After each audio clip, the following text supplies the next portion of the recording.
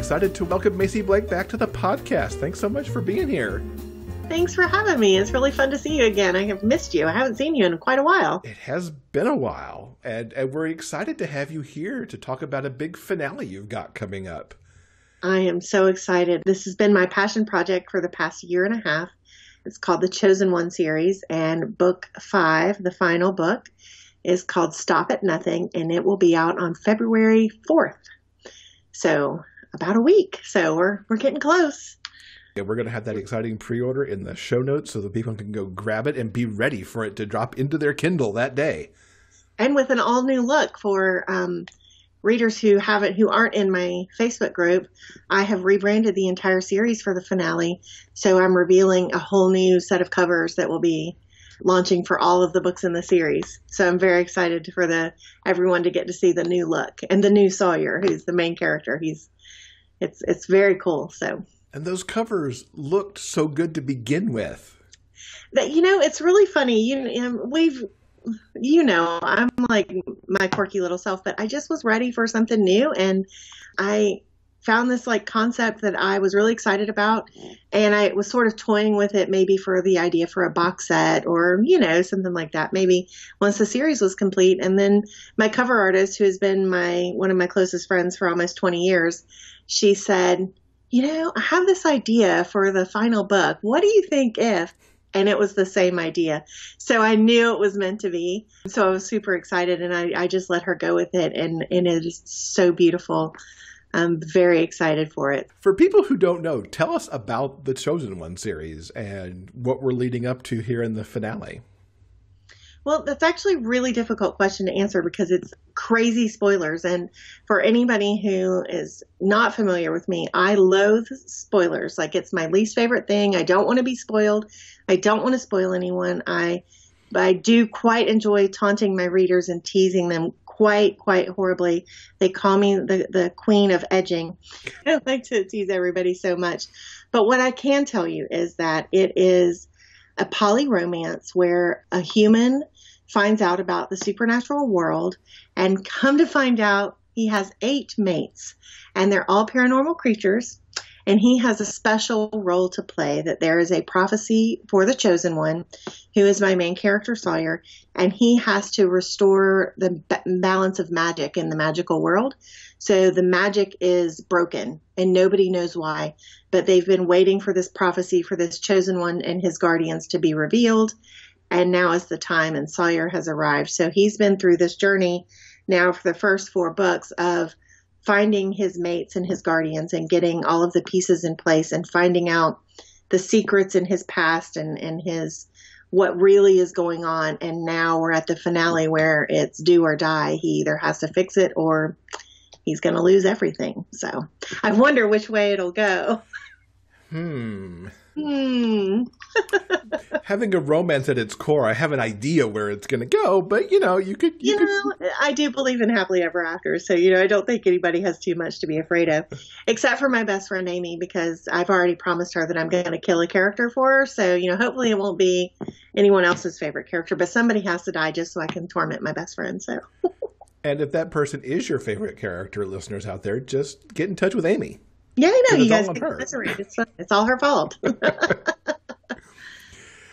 You've had a great time writing these books because we've talked about it on and off since you started them. Yeah. What is it about these that makes you so happy with them? I think because it's been a passion project that was building for a number of years. A lot of times I'll get an idea and I write the book and then I publish the book. And then it's moving on to the next book, and you have the idea, and it's almost like this, you're just churning out the idea, and you don't really get enough time to savor it. This series has been something that I had the idea for it many years ago, and I started gathering ideas, and I was doing all of this research. I had it all sort of plotted out, but it wasn't quite right. And I just kept working on it, and I kept building it. And whenever I was having trouble with the book that I was working on at the time, I would go open that notebook and I would start making notes and I would take things apart. So it's something that built all of the research and the world building had been years in the making.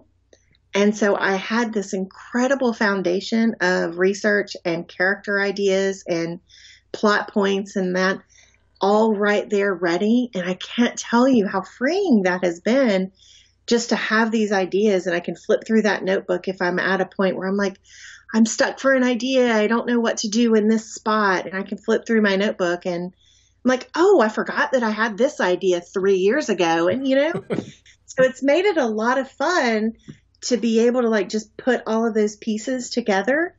And I've never had a series like that before, in a world like that before, where I was just able to keep building it because I had been working on it for so long, just as sort of a passion project that I honestly never thought I would write it.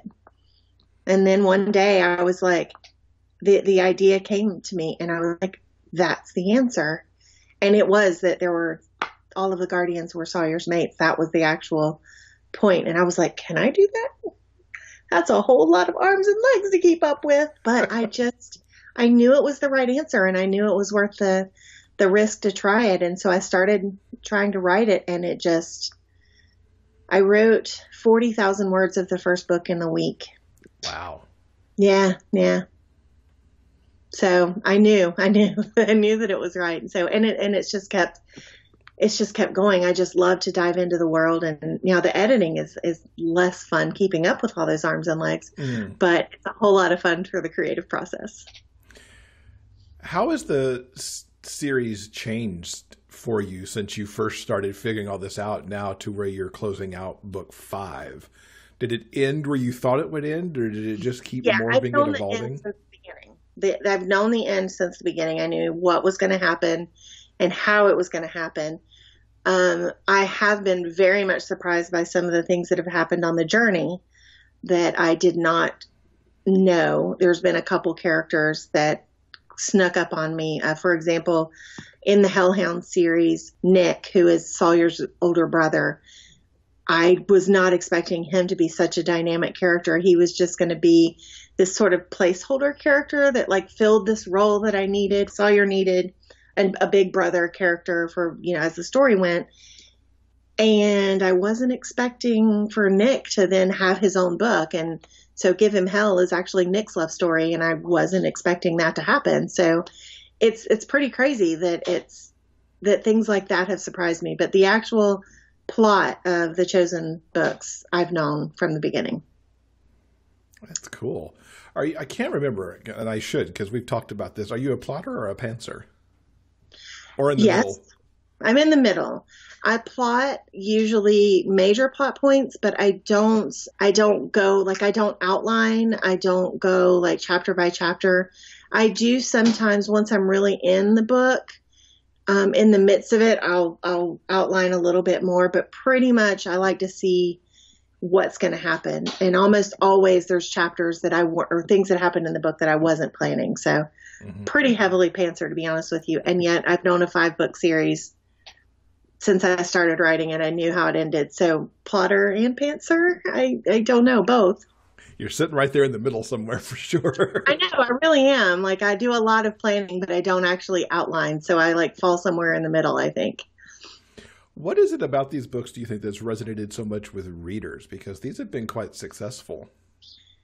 I think that it's a kind of that tale as old as time sort of thing, where it's the human who finds out about the paranormal world and has this grand adventure. And, there's really everything that you could think of would be in there. I've got dragons, I've got vampires, I've got, wolf shifters, I have lion shifters, I have hellhounds, I have dryads, the fae are in there.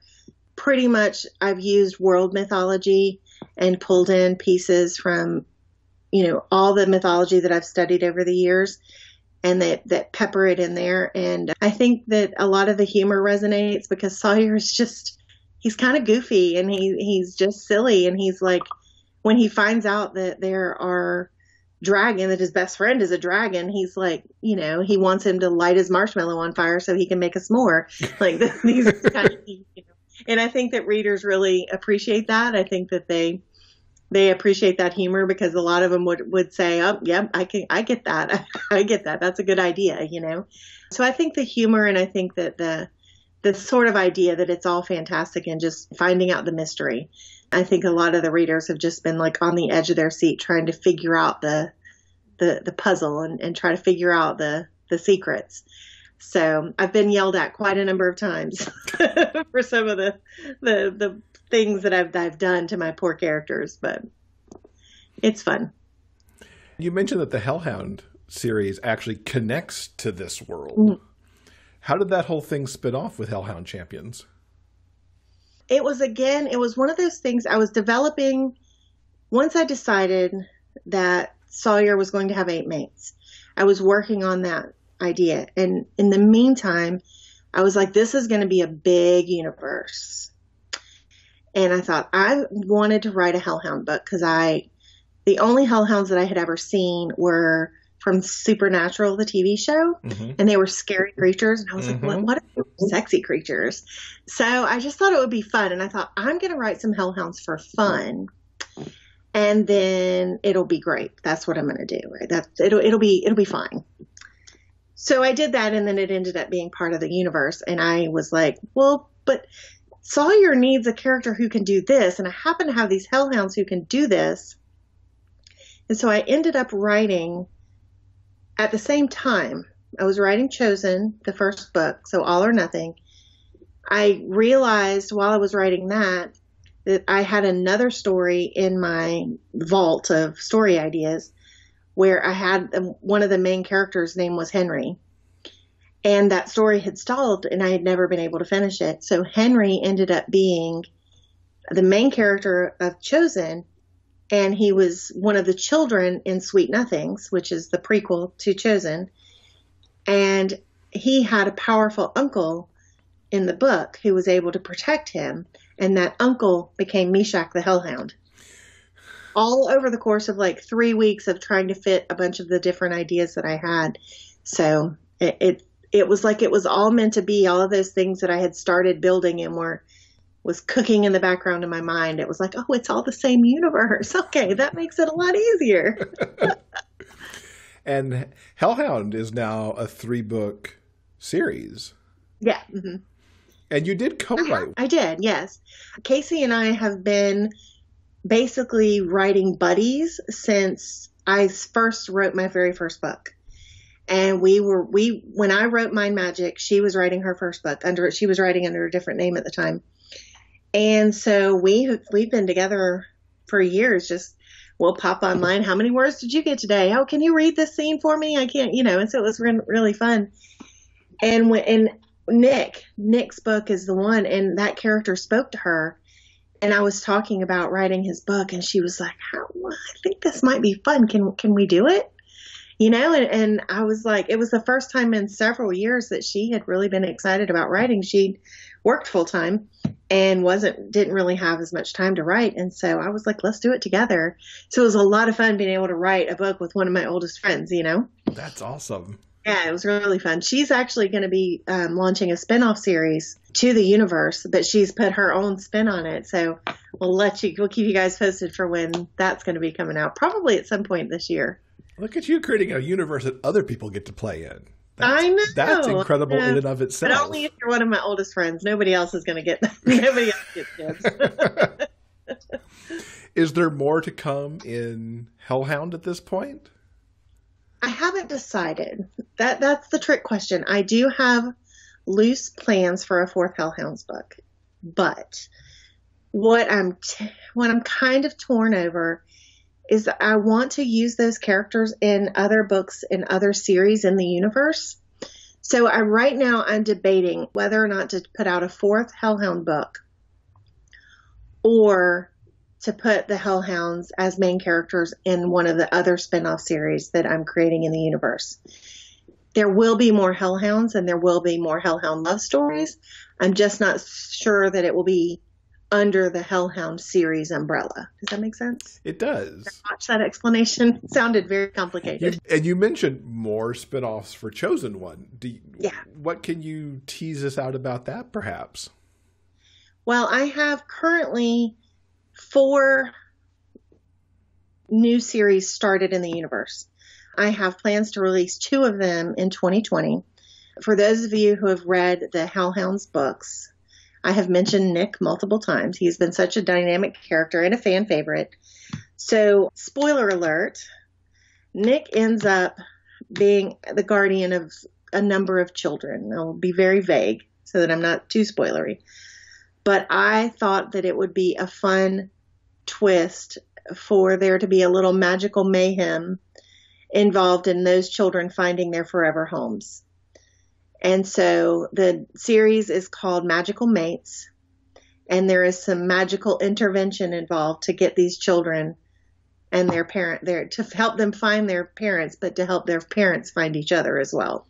So I have 2 novellas that'll be coming out in the spring to start that universe, and just to see, I want to kind of see if people are interested in it. I think it's fun, but I want to see what my readers think about it. And then the big series for 2020 is going to be The Coven. So The Chosen Coven will be launching in May, I think. I'm not 100% sure when the first one is scheduled. I don't remember. But all 4 books in that series are planned for 2020. So that'll be my big 2020 push, is getting those 4 done. So that'll be The Coven that has helped throughout the books. They're going to each get their own series. So, their own. I'm excited about it. I've already started working on them. So I'm in the world of all the elementals and doing the elemental magic, and it's a lot of fun. Now, did you see from the start in that notebook that this was going to grow to be so many books in such an interlocked universe? Was that the hope, or did it just No, it happen? wasn't the hope. It wasn't even honestly, it wasn't even what I wanted. I had this idea that I would just churn out these sort of similar series, but with different sort of creatures, and so that I could say, okay, well, the mythology of the Fae is so unique.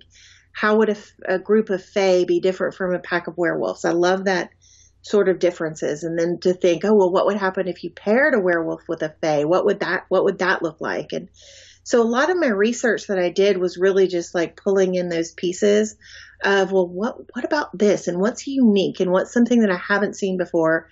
But then what are those tried and true tropes that I really love? And all my werewolves have to be this, certain thing, and so I didn't think that it would be one giant universe. I thought that I would write about my werewolves, and one of them might have a Fae mate, and then I would write about the Fae. And, maybe it was the same group, family of Fae, or the same realm, but it wouldn't be really connected. Yeah, I know. That didn't happen. At this point, there's so many characters, and there's so many potential series that, I already have my writing schedule through 2021, and it's in this universe. So as long as everybody keeps reading them, I'll keep writing them, because I just have a lot of fun with it. That's really cool. And that your plan's so far out, because you've already mentioned 6 books coming this year. Mm-hmm. So I assume you've got another 4 to 6 out there in 2021. Yeah, the ones for 2021 is it's a smaller pack that is a maid family. I won't spoil it too much, but once you've read Stop at Nothing, you'll know who the maid family is. But it's the family that you choose. And so that's going to be the stories of a family that you choose. And they're going to be a little bit more of a adventure. It'll be a little bit of suspense in those. So there's a little bit more, danger in there. Well, not more danger, because, the Chosen, there's plenty of danger in the Chosen universe, but I think there's going to be a little bit more suspense to those, the way they're feeling right now. But of course, I haven't started writing those yet. Not even I'm that crazy to write that far out. And of course, there's always going to be a good HEA thrown in there too. Oh yes, always, always, always. Got to have your happily ever afters. And I think that's what's fun about this universe, is when you have favorite characters, you never know where they're going to turn up. And so even there's a character in the Hellhounds books that everyone really liked. And over the course of the series, I was able to give him his happily ever after. And he makes an appearance in one of the Magical Mates books with his wife. And, it's you still get to see those characters, and you get to see their journeys because they're still part of the world. It's so cool. It's been so fun to do. And so when readers say, "Oh, I really miss this character," I'm like, "Well, I'll give him a little mention. Let's check in on him." And so it's been fun to be able to do that and not have to say goodbye, you know. You've never had this long of a series / universe before, but we see it happening all the time. I mean, obviously Lucy Lennox has her massive universe, and Yeah. Charlie Cochet has her big universe. Mm-hmm. How's it feel to be a caretaker of that sizable chunk of material? It's overwhelming. I have a lot of help. I actually killed the same character twice on accident, and so my readers actually figured that out for me. I really didn't like that character, so I killed her twice. I fixed it. My readers actually caught it in the arc form, and they were like, "But didn't you kill her already?" And I was like, "I sure did." So it is a lot to keep up with, but I have a big support system in place to help me keep it all together, and I have a fantastic editing team who helps me keep track, because it's really hard when you're dealing with this many characters, like, you know, just keeping their eye color straight. It just seems like so silly, but like that, I probably have 150 characters in this universe at this point, just from even the little side characters, you know, that get barely a mention, but I have to remember them because they're going to show up at some point, you know? So it's a lot, but I'm loving it. I think it's the kind of books that I like to read. Mm-hmm. You know, I was mentioning to somebody recently, Carol Lynn, her Cattle Valley series. It's this great series about a small town, and you can just go back and pop in, and then you're back in the town and you're back with those characters. And, you know, these guys are going to go out to dinner at the local restaurant, and they're going to be sitting at the table next to the characters from 3 books ago that you fell in love with. And there was something so inspiring about that. I don't remember how many books that series has in it, but it's a whole bunch of books. It's in the 20s, possibly into the 30s. It's a huge series. And I just love that. And I love being able to see those characters that, you know, you saw 5 or 6 books ago, and now you get a mention of them, and you get to see that they're still happy. And there's something really special about that. And it's exciting. You put out another set of books last year, The Triad of Magic. Mm-hmm. Tell us about those books. So it was really fun because these were actually the first books that I ever wrote. What started as pretty much a dare of sorts. A friend of mine, I know, right?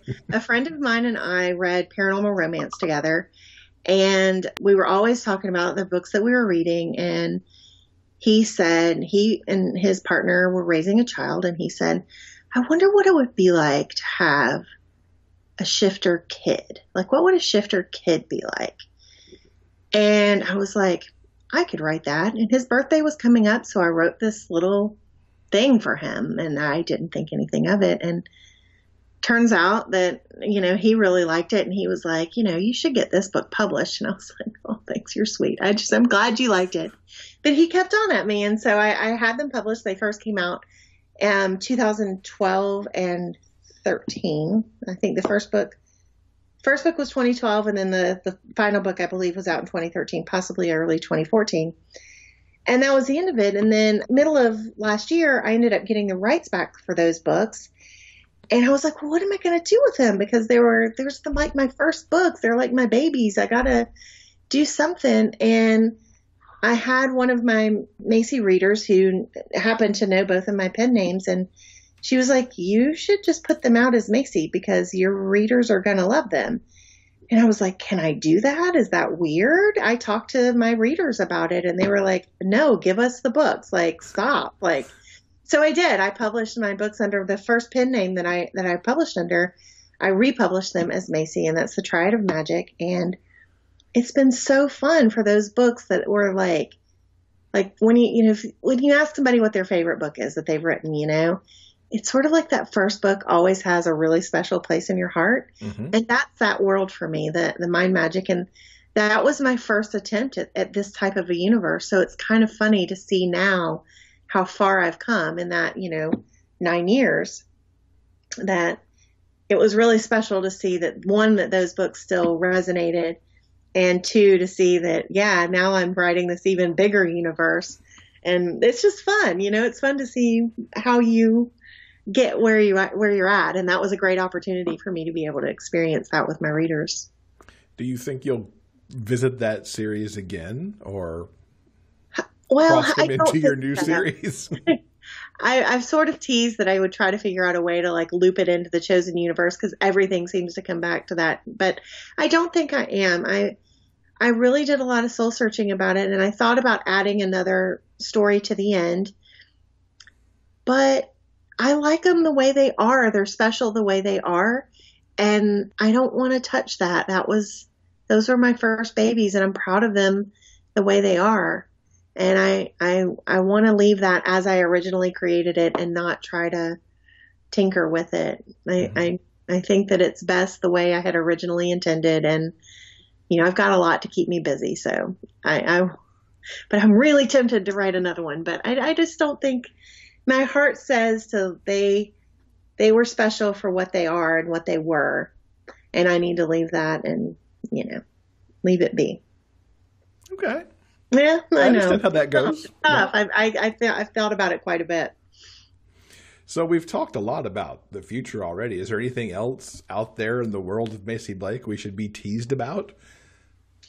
There's always stuff to be teased about in the world of Macy Blake. I think I like to give readers different experiences based on where they are with me. So if you are on my newsletter, you see things that you don't necessarily see if you follow me on Facebook. And if you follow me on Facebook, you may not see things that are in my group. I try to give people different little short stories and deleted scenes, little shorts of characters that I don't have a full novel idea for, but that I know I want to give a little happily ever after to. Might possibly have a couple of those planned for this year. I also have a very good, shall we say, deleted scene that'll be coming up that'll be only for if you follow me on either my newsletter or my Facebook group. So, there's a lot of like secrets in my world that I love to give bonuses and teasers to people. My group has already seen the cover of the new series, the new launch, the rebranding. And they've also already seen several like scenes from the teaser scenes from the book. So, I would say like that's the big thing for readers who aren't following me, that you get the most up-to-date information. And I do Q&As over there. I'll probably do a Q&A or a Facebook Live after the book launches so that I can answer questions and let people yell at me. All that death and destruction. Somebody's going to want to yell at me. That's the thing about this world, is you really don't know what's going to happen next. So there was so much. It was one of my readers just reminded me it was actually only supposed to be 4 books. So Nothing Gained wasn't in the master plan. It was 4 books. But I apparently am very long-winded and had a lot of characters. And so I ended up having to squeeze another book in. So Nothing Gained was a bonus that wasn't part of the plan. So nice. This universe, I tell you. And of course, all this leads to the obvious question of where can people find you online so they can connect into all this good stuff? Yeah. Your absolute best place to find me is in my Facebook group. I check in there usually once a day, if not more than that. When I'm not writing, I check in multiple times, but when I'm writing, I limit it. But my group is the place where people get to see things first. I also send out newsletters only when I have news to report. So I send out when I have a new release or when something's on sale and stuff like that. So if you're a reader who only really wants to get like the news and you don't want to see all the memes and all the, fun dragon pictures and everything that appear in my group, then that's where you're going to want to be. I did a poll this week. My readers picked the name of my next character. So my next main character, I let them pick the name of the character. So that's going to be fun. And then, just regularly on Facebook, mostly. I am not on Twitter. Sad to say that I cannot keep up with Twitter. I am on Instagram as well. I try to post things when I'm traveling, plus some fun little snippets. I love Harry Potter. And so I go to Universal and the Harry Potter world about once a month. And so I try to post some things from over there. So that's all the usual. Yeah, except for Twitter, not on Twitter. Everywhere else. Well, we will link up to that in the show notes page so people can get on board to all of that, and especially so they can, join you in the Facebook group perhaps as the new book comes out.